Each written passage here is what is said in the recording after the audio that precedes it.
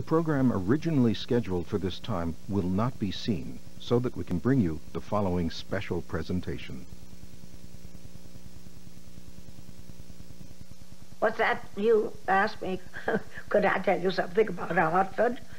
Well, I think I should be able to. I was born in Hartford.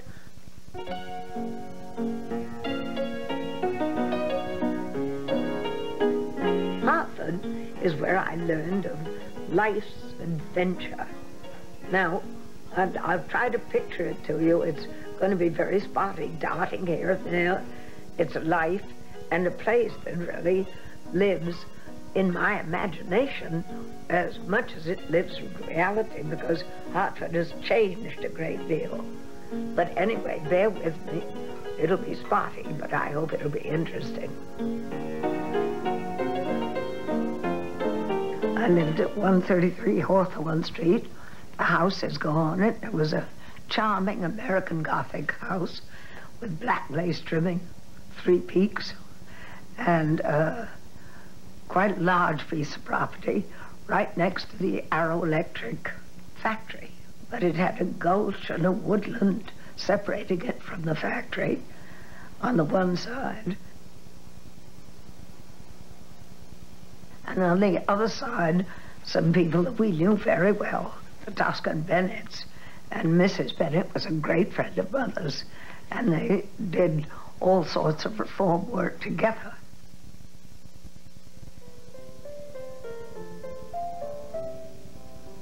Have you seen Mark Twain's house? The Harriet Beecher Stowe house. What a great job has been done in restoring them. The kitchen.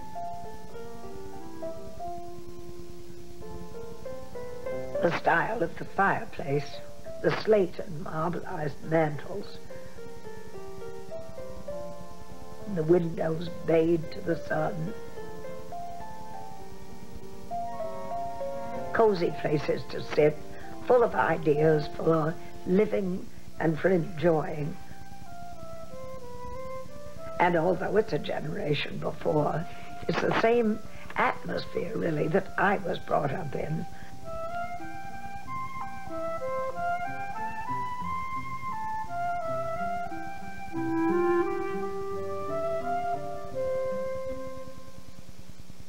The dad was a doctor. He and Mother were both mixed up in every reform movement of the time. Birth control at the beginning, when no one would mention it at all. Woman's suffrage, which was not yet the thing. All the fight against gonorrhea and syphilis, Dad was occupied with. Early social hygiene movements, anything. You know, help the poor, help the blacks, help anyone who needed help and didn't get a square deal. Now a lot more people are interested in that, but in that day it was rather rare. My mother was Catherine Martha Houghton.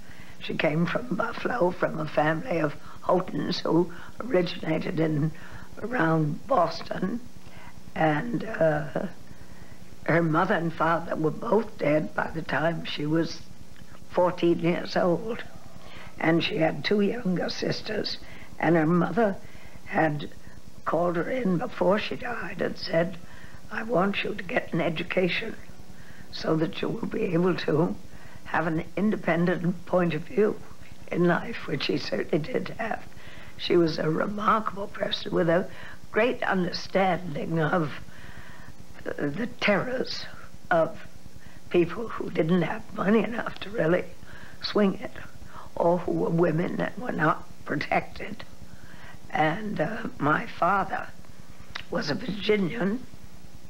It was Thomas Norval Hepburn, and he went to Johns Hopkins to medical school and became a doctor and was a general surgeon for a while, and then became a urologist. And Daddy used to, they just were, you know, they understood all the prides and agonies that people had in life that they were not in a position to do anything about. and Mother and Dad tried to fix it so that they could do something about it. Well, when I was about 3, my father had the Pope Manufacturing Company build me a bicycle, because they didn't have bicycles, little bicycles in those days. So then the question, the bicycle came, and it was fascinating, and of course I was scared to death of it.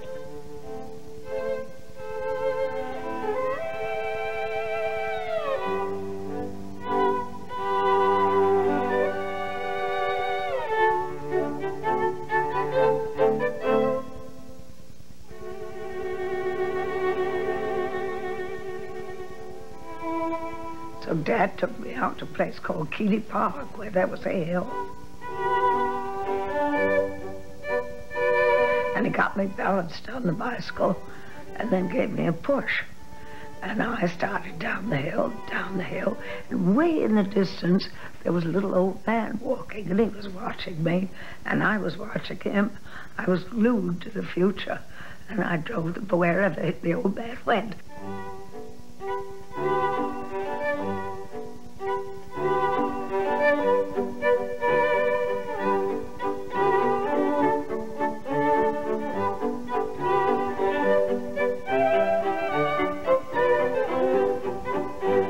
I finally ran into him and he stopped me. And then I got fascinated by the bicycle, because then my terror of it was thrown out, and I got to be a pretty good person on a bicycle. And in those days they had a trolley car on Farmington Avenue, and a certain amount of traffic, but not like today where you'd be dead at a block. But someone called up Mother and said, Kit, we've just seen Kathy on Farmington Avenue on her bicycle down near Sigourney Street.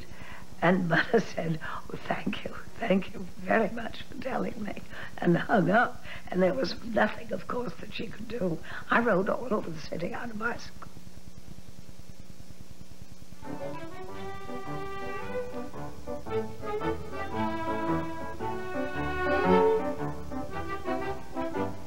The back lawn was deep, and it ran back to the railroad track. Brownie Park was next to the track. Now it's all part of the highway. There was a lovely pond in those days. We had a raft on the pond, and the raft was full of rats, and the pond was full of rats.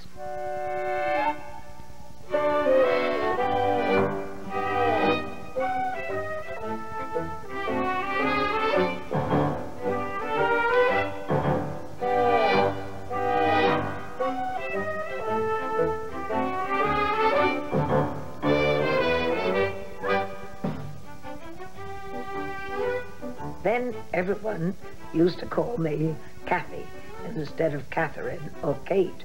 They might as well have called me Tom, like my father and brother, because I was a tomboy. I could outrun anybody. I could outclimb anybody.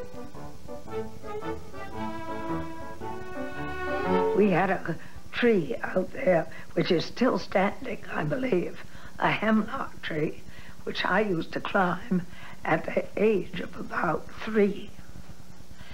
And I was a whiz on the tree, and it was quite a tall tree then. And it seems to me it's the same height now, but I'm not sure it was, but I think it must have been, because it was a high tree, and I used to sit in the top of it. And people would call Mother and say, Kathy is sitting in the top of the tree. And Mother said, don't call her or don't speak to her, because she doesn't realize that it's dangerous, which I thought was a wonderful comment on one's character. She trusted me, and she knew that if you weren't scared, you weren't so apt to fall. Then on a tree, an elm tree that was near there, which was quite high, Dad had a swinging ladder that you could climb up. And he had a trapeze that was on pulleys, and a rope that ran the entire length of the property. And underneath it Mother said was I remember this, as a matter of fact, was a gravel walkway about 2 feet wide for deliveries to be made to the back door. And I used to hang by my toes, by my knees. Knees are one thing, they're safe, but toes or heels, not safe. And I used to hang way up. Well, it would be like the second story of a house at the beginning when you climbed up the ladder and got onto this trapeze and sailed all the way down to the end. Then we had a rope on it. We could pull it back up and do it again.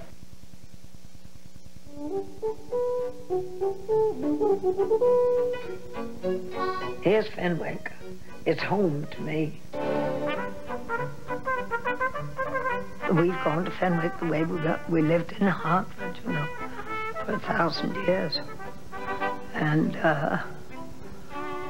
had fun.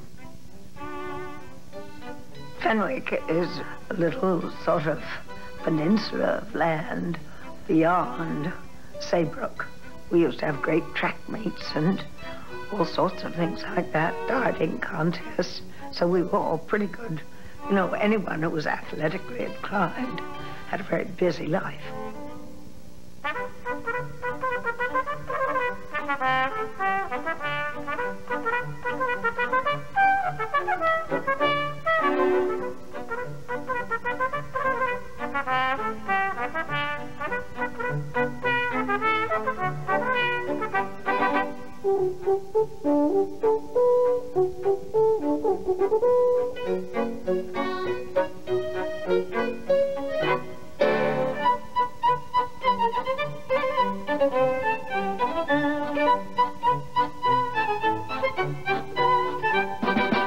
A hurricane in Fenwick where we lost the house.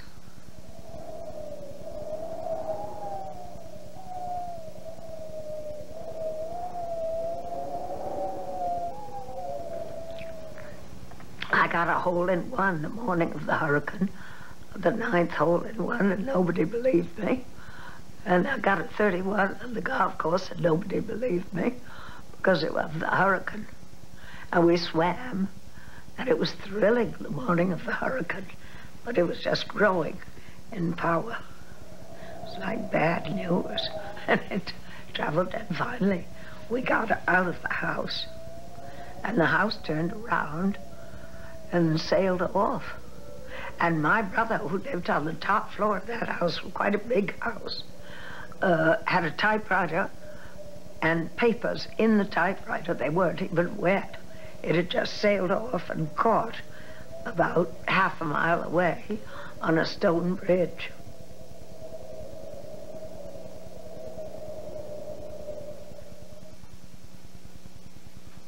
My brother had a birthday in the summer, and we always had a spiderweb party for his birthday.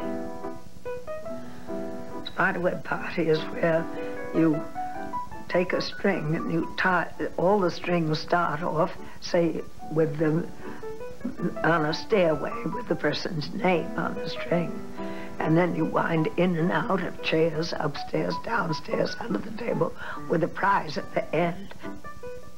And all the strings were, as the kids were different ages, the strings were different lengths so that they would have a chance to be first.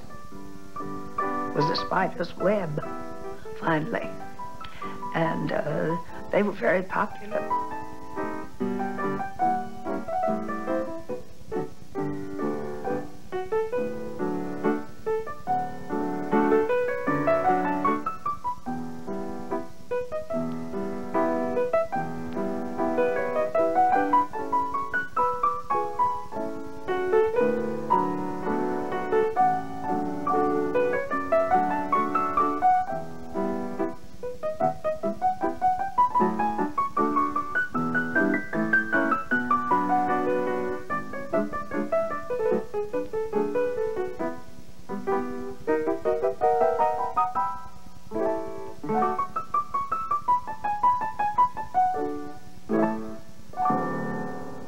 My birthday parties, I like Pin the Tail on the Donkey.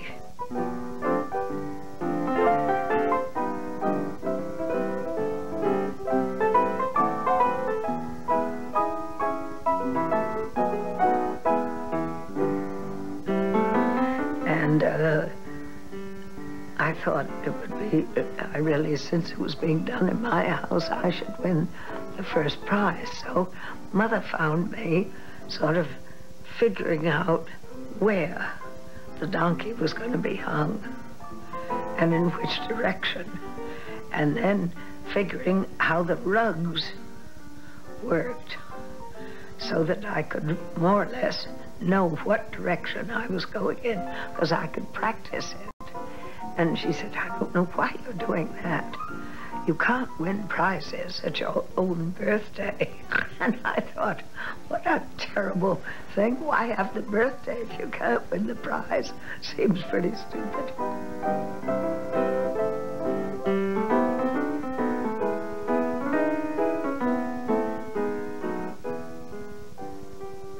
And we did a play,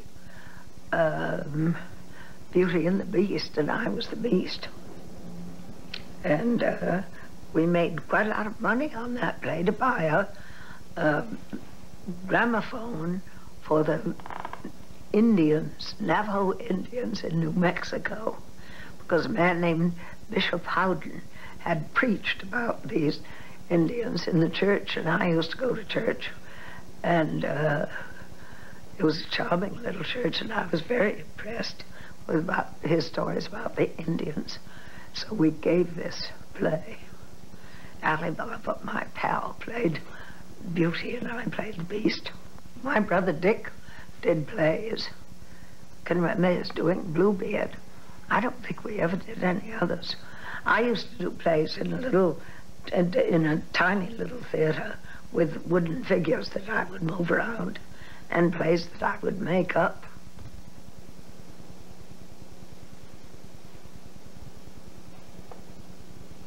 We went to the public schools at first. And then when I was about 12, I guess, or 11, I went to a place called Oxford School, which was a private school. And then I tutored for 4 years, which was heaven, because I played a lot of golf. I was a very good golfer. And I liked to play every day at the Hartford Golf Club with a teacher named Jack State, who was very good.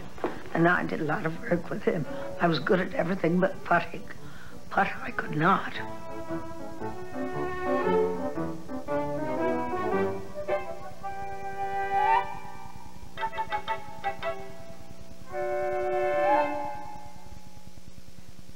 I used to sit in Dad's lap and drive a car. And I drove a car when I tutored all around Hartford.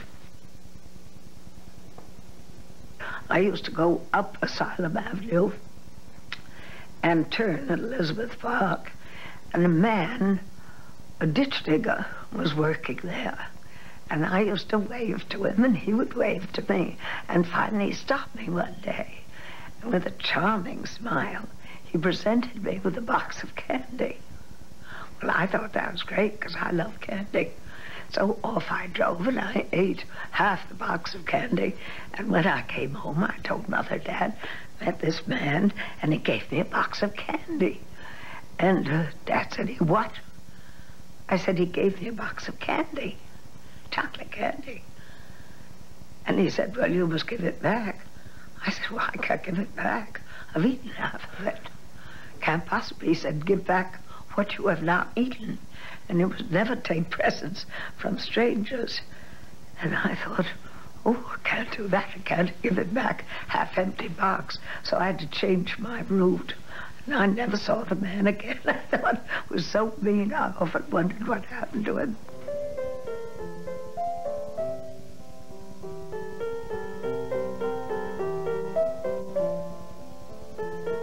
There used to be Murphy's Grocery and Butcher Shop. And the building is still standing, I was interested to note. And we used to go in, and Mr. Murphy would either give us or charge cookies. And they used to have cookies then in great big tin boxes with a glass front, so you could see the cookies. And Mr. Murphy, he let us sample Fig Newton's fly biscuits, a poisonous concoction of chocolate and marshmallow on a vanilla cookie. So fine for the teeth, so fine for the digestion that they stopped making them.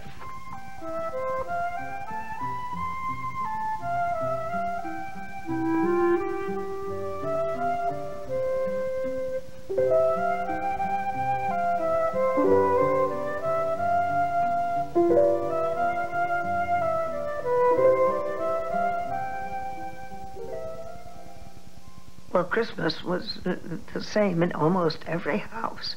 You know, great big Christmas trees and endless presents underneath, and it was, the whole family came around, marched down, opened their packages. It was all very exciting.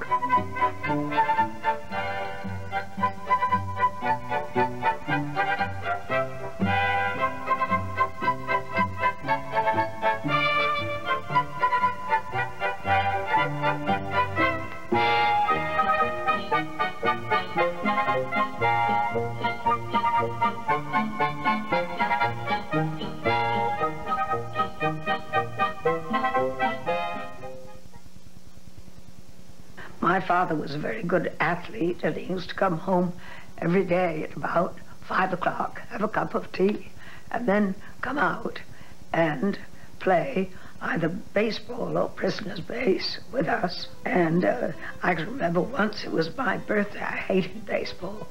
I thought it was really a mediocre game. Prisoner's base I was a whiz at. And so I thought, my birthday, they'll take my vote and they'll do it. And Dad took the vote and they voted for baseball. And I said, but it's my birthday. And I voted for prisoner's base. And he said, but you have the privilege of doing what they want to do, what the majority wants to do. I thought that was poor reasoning, but I had to play it.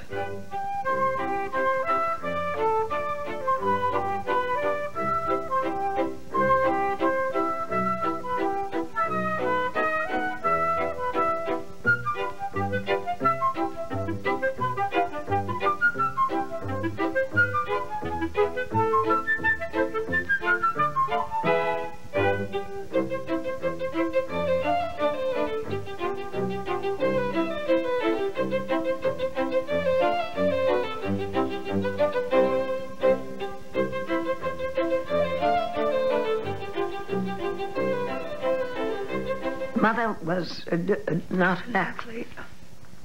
She did learn to skate because she liked to dance on skates, and she was fair, but she was not a trained athlete. She was trained in the head.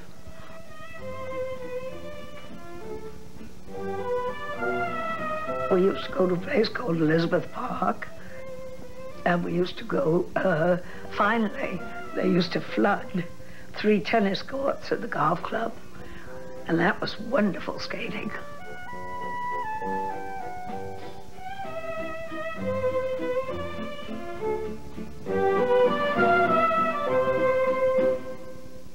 Mother had 2 children, my brother Tom, who died early, and me, and she was thinking, well, I have a fine education, but what am I doing with it? And Daddy felt this sort of wonder, and Pankhurst was coming to Hartford to speak. And so he said, let's go and listen to her. So they did, and they really got going. Emma Goldman, Mrs. Pankhurst, Margaret Sanger, all the women who were involved, Alice Paul, you know, people who were interested in suffrage or birth control or, you know, how to make the world a better place to live in. Oh, it was fascinating having those people visit. And Mother used to have tea every day, and that was a great time of talk and interest. And very interesting people of that period would come and sit, and we as kids would go in and sit and listen. So we all wound up sort of with the same general slant. Mother and Dad never argued about money or things, only about politics. They were much more advanced than I was, so that if I didn't agree with them, I was being conventional. They were being criticized.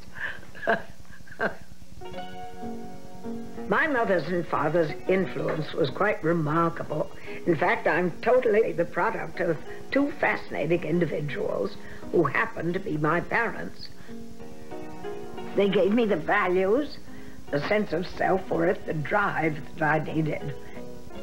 I've had a pretty remarkable life myself, but compared to my mother and father, I'm dull.